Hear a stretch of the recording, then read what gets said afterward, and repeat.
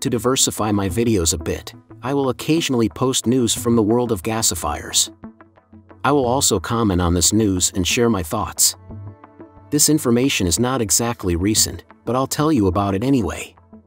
In 2020, a U.S. Department of Energy division called the Office of Fossil Energy allocated $81 million to all willing gasifier developers to make flexible gasifiers able to run on coal and wood.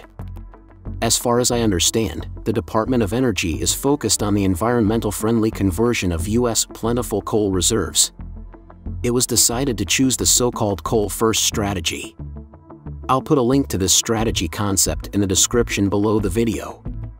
In general, this strategy is aimed at making flexible, modern coal-fired gasifiers able to also burn wood, and, apparently, all kinds of wood and agricultural waste.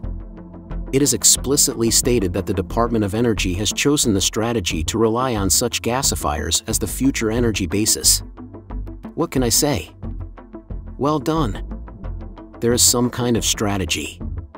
For myself, I will say that in 10 years of working in Ukraine, I tried to talk about this at the government level. I explained that we can use lignite and low-quality coal deposits and even agricultural waste, straw and other things. It is even possible to gasify biosludge from urban sediment basins. All this is possible, and there are already designed gasifiers, which I showed in my videos. As we can see, the US is strategically focusing on gasifiers to generate electricity as the future of its energy sector. Although the US has a lot of its own oil, it is recognized it will soon be depleted, and it will be necessary to generate electricity from some other hydrocarbons, moreover, in an environment-friendly way. Let's move on to the next piece of news. On August 4, 2022, the UK government allocated £32 million to 12 projects aimed at producing environmentally clean biomass. And another $5 million has been allocated for 22 projects to support new technologies producing hydrogen from biomass and waste. Let me remind you that gasifiers are now regarded as a way of producing green hydrogen. According to recent works, gasifiers are capable of producing gas that contains up to 80% hydrogen after simple fuel processing and running the process at 800 degrees. I have seen a lot of modern scientific works on gasification to produce hydrogen. This problem has been solved long ago. As we can see, the UK has taken a direction towards growing biomass and using it to produce hydrogen using gasifiers. You can see these 22 projects on the screen, among which £5 million will be distributed. 6 projects are related to gasifiers. You can read about them. Let's move on to news from Ukraine. After the war has begun, the country's energy capabilities were assessed.